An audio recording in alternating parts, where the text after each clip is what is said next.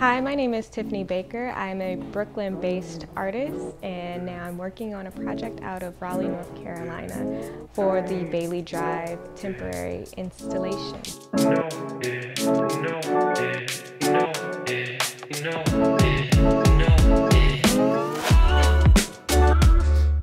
It's important for the community to come out on July 17th because I think that it would be very beneficial for them to see the history behind the neighborhood they've come to call home.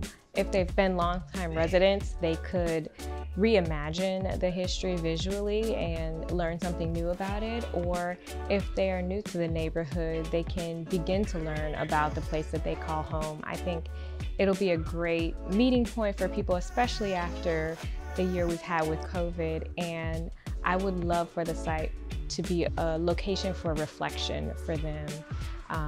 And that would be my hope. That's why I would love for them to come out. Plus, I spent a lot of time on this, and I would really love for you to enjoy the art.